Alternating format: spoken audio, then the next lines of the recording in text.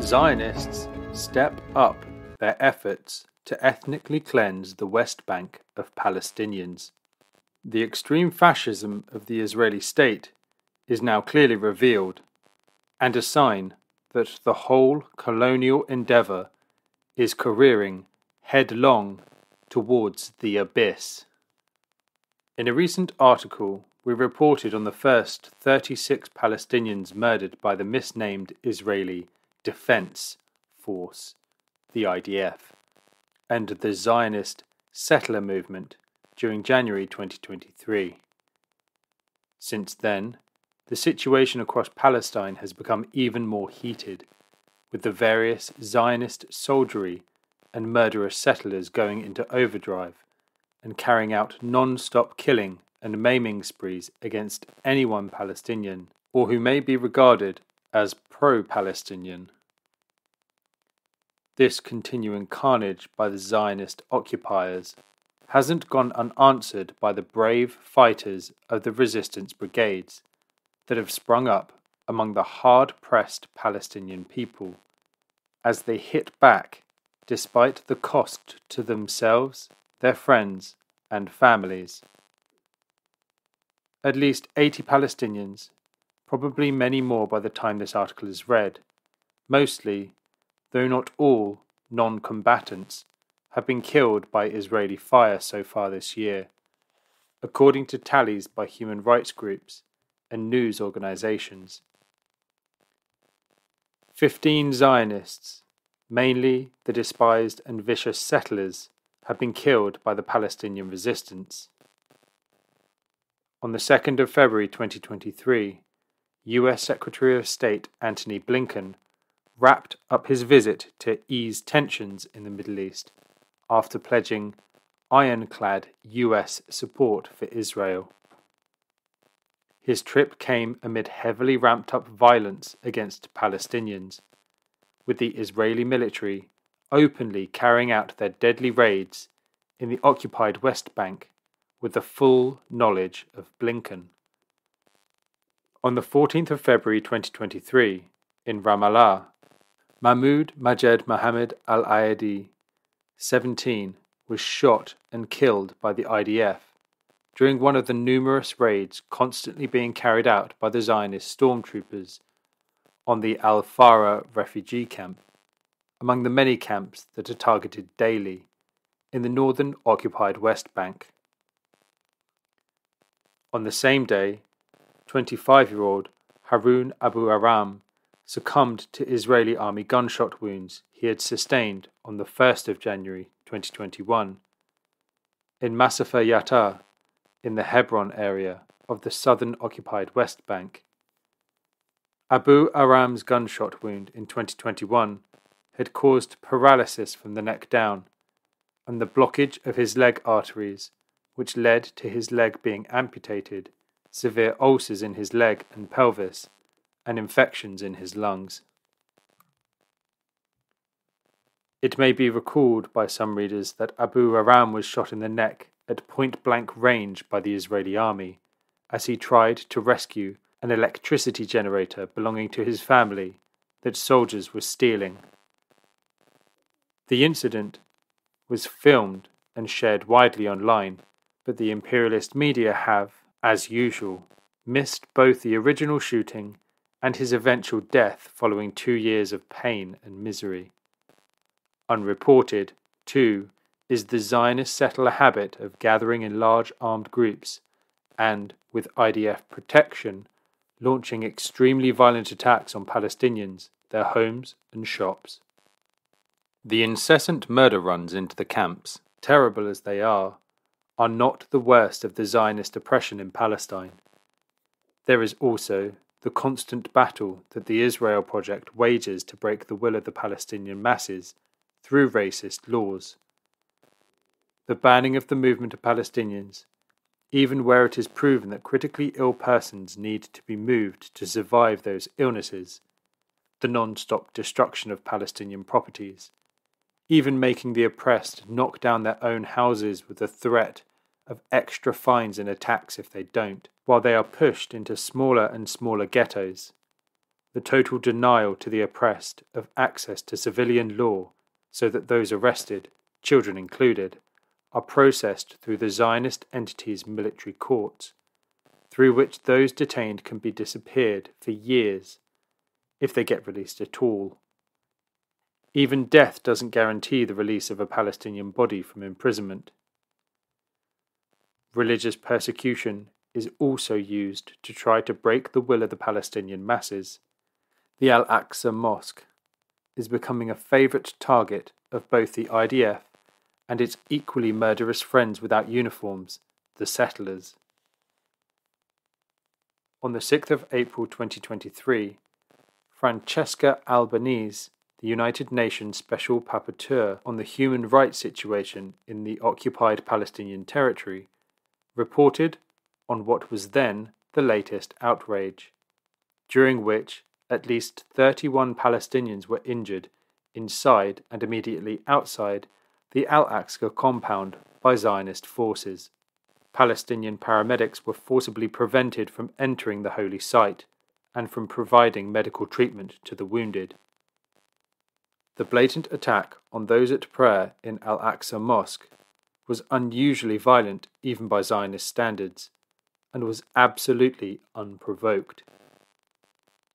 The IDF thugs used stun grenades and tear gas, fired so-called sponge-tipped bullets, and indiscriminately beat the Muslim worshippers, including young and elderly, men and women, with punches, kicks, batons, and rifle butts.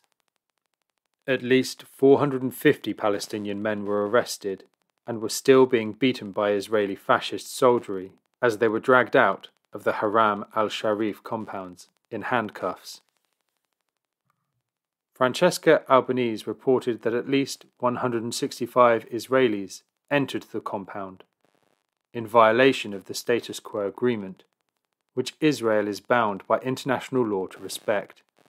She said, quote, "The well-known desire of Israeli settlers to either destroy the mosque or forcibly convert all or part of the compound into a synagogue, as happened to the Ibrahimi Mosque in Hebron, is a source of deep anxiety among Palestinians." End quote. Attacks on this mosque, the third most important in Islam, also took place during Ramadan in both 2021 and 2022. But like so many of the Zionist provocations and unjustifiable cruelties towards the occupied and daily abused Palestinian people, these attacks do not quell the spirit of resistance to the occupation, but, rather, they help solidify and temper it. Meanwhile, the settlers are also demanding that their now openly fascistic government take similar action against Christian churches and their followers in Palestine, as they do during their constant raids into neighbouring Syria. As of the 31st of December 2022, Israeli authorities held, according to the Israeli Prison Services figures, 866 Palestinians in administrative detention, without charge or trial, but based only on secret evidence. The total number of Palestinian political prisoners held by the Zionist regime presently stands at over 5,000. Israeli authorities also continue to facilitate the transfer of Israeli settlers into areas in the occupied West Bank to attack and try to destabilize Palestinian communities, and the fascist Israeli government has advanced plans for even more housing units in these illegal settlements, while continuing the destruction of Palestinian homes to make way for them.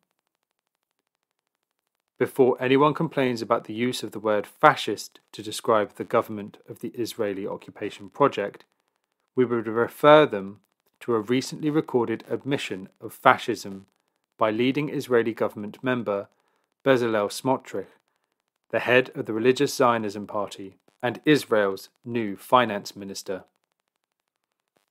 After seeing a released recording of him admitting to being a fascist, he retorted, quote, "I may be a far-right person, a homophobe, racist, fascist, but my word is my bond," end quote. And as we have previously pointed out, the driving force of the latest government is its publicly stated lament that the early Zionists failed to rid their Jewish state of all its Palestinian inhabitants.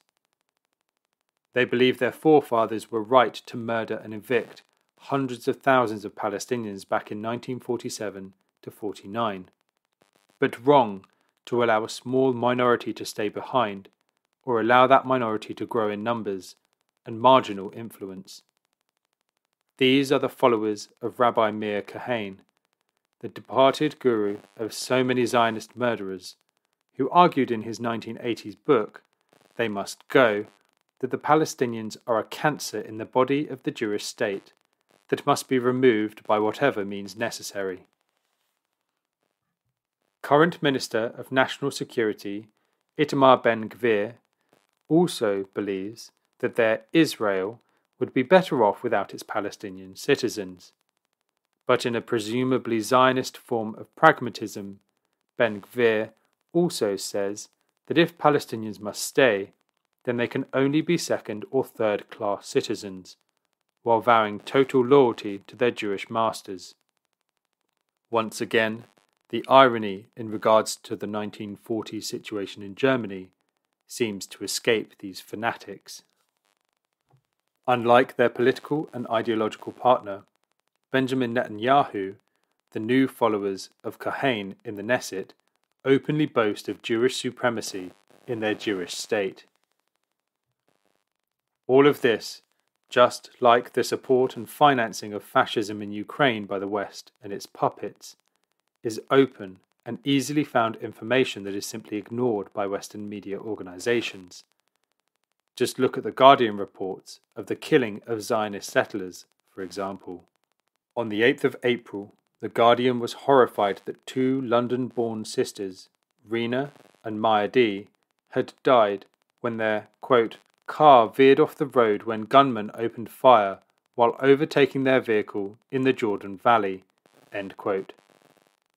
The girl's mother, who was in the car with them, was taken to hospital in a coma, but their father, Rabbi Leo D., one of the ultra-Zionist preachers who had led his family to live in an extremist Zionist settlement in Efrat, near the Palestinian city of Bethlehem 8 years ago, as a vocal supporter of the openly extreme right new government, was travelling in a separate car further back for his security.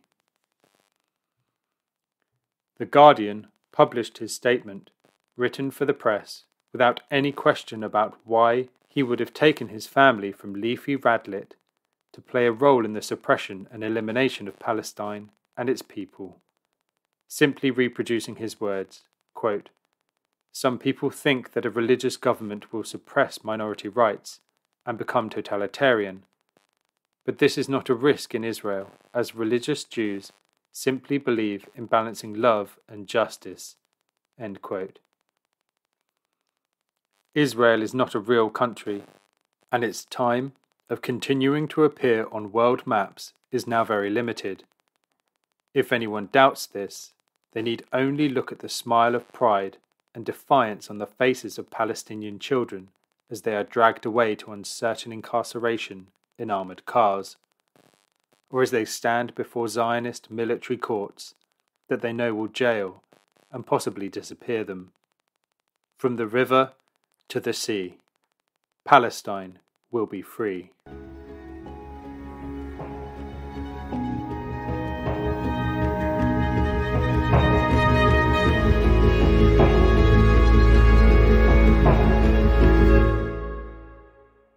Thanks for listening to Proletarian Radio. We aim to bring you the best Marxist analysis on current affairs, revolutionary history, and theory. Do like, comment, subscribe, and share our content to help us reach the widest possible audience.